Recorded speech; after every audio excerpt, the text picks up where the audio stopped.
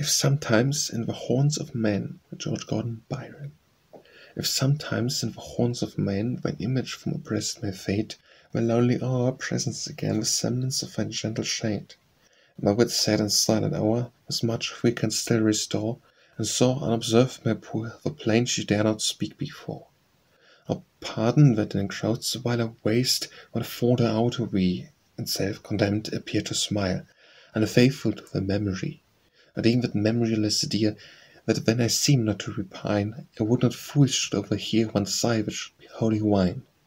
If not the goblet pass unquaff'd, it is not drained to banish care. The cup must hold a deadlier draught that brings relief for despair. And could Oblivion set my soul from all her troubled visions free, I dash to her the sweetest bowl that drowned a single thought free. Were vanished from my mind, where could my vacant bosom turn? And who could then remain behind to honour thine abandoned it's my soul's pride, but lasted duty to fulfil. A word forget beside has made what I remembered still. Well I know what such had been, but didn't care for him, when I unmourned shall quiet this mortal scene, when I regarded him but woe. And I feel in that was given a blessing ever meant for me, a word to like a dream of heaven, for earthly love to merit be.